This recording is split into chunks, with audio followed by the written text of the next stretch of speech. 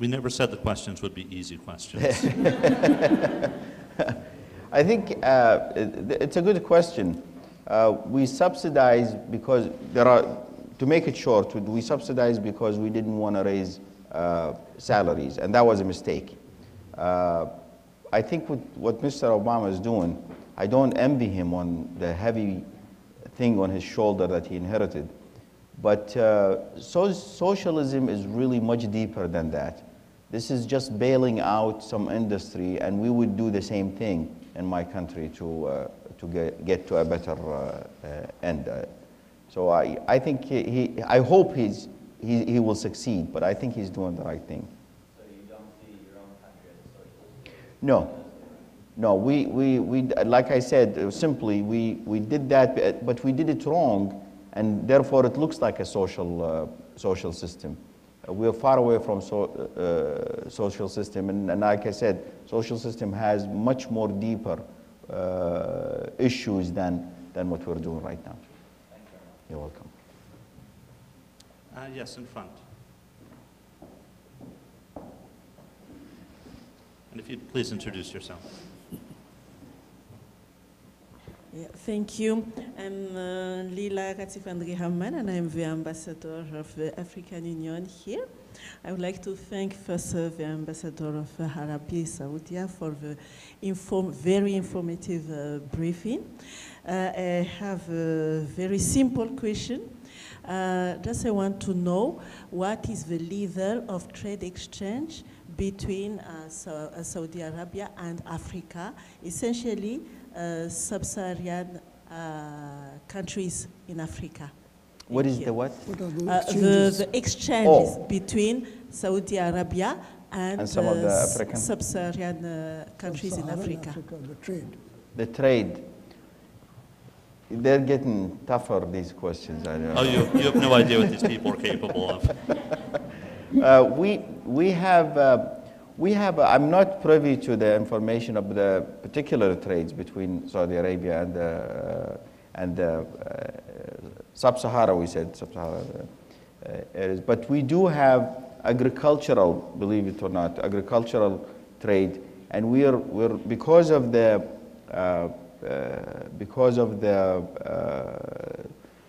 limitation of water resources in the kingdom, we're looking somewhere else where we can invest ourselves and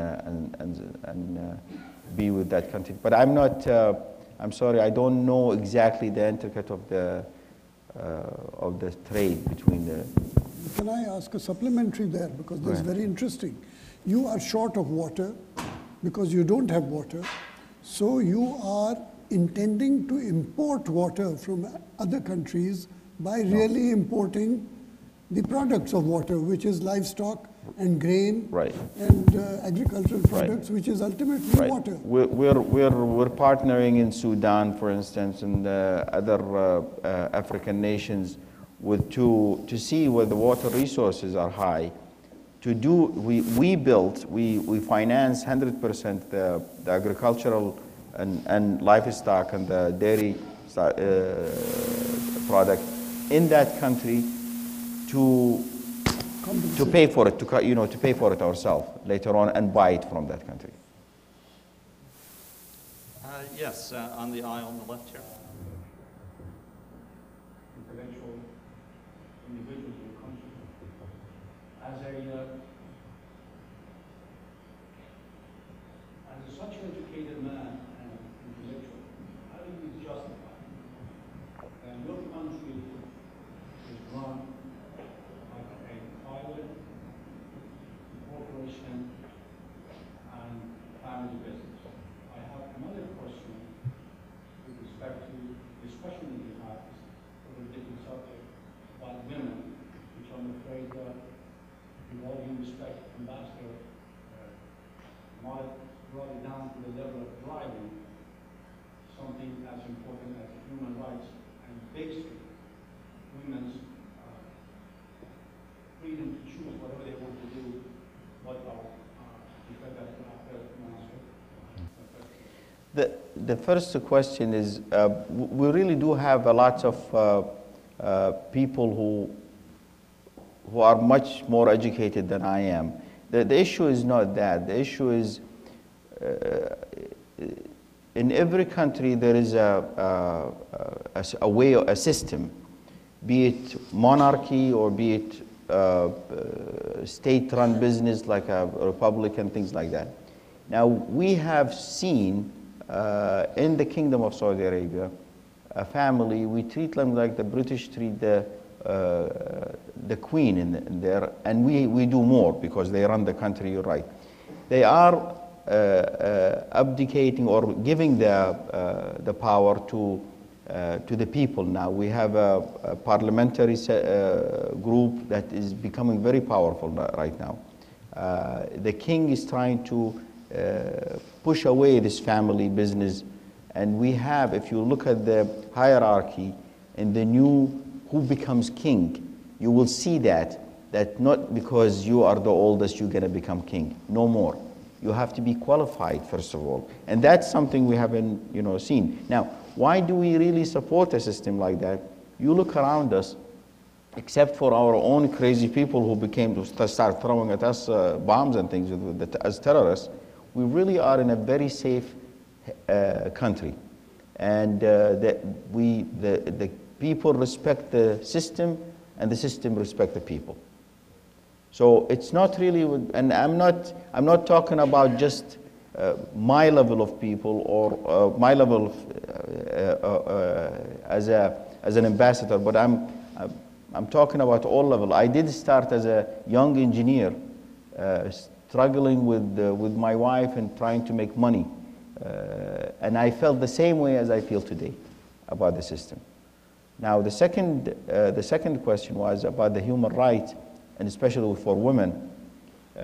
I cannot defend a lot of things that happens in my country. Again, that shows if we can, this king can go and just sweep all of these guys, as we call them, the tough guys and things, and get rid of it. He let them speak. He let us speak. He lets the ultra-conservative speak, and he let the liberals speak. And he would like to have an opinion change, or he forced the opinion to change. And you will see, and I agree with you, maybe we're not moving as fast as we should, but we will in the future. You'll see difference in the human right, treatment of laborers, treatment of women, all of this. What I just want to add one more thing. What have changed Europe for years, decades, and hundreds of years, we're doing it within the last 30 or so years, and it's going to be even faster to change, I hope. We have many other people who would like to ask questions. Thank you. Third from the aisle on the right side, please. Earlier you stated that the oil that Saudi Arabia produces, although finite, has made the country rich. I was wondering, how is it, is there a lot of poverty in the country or no? Just because, I would think with the royal family, they would have a lot of the country's income.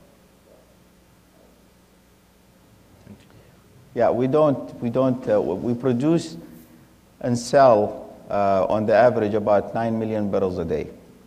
That's a lot of oil and lots of money. But we don't go and say, okay, let's spread that on a daily basis for the people. We do have poverty, something we should have dealt with a long time ago. But in the last 5 years, we start building housing and things and getting some of that wealth to the unfortunate people there. And we have a lot of programs that gear towards the thing, but we don't want to subsidize again. Subsidy is not a good system to take care of. We want to increase the per capita income, the income of the people when they work. But I'm told that the government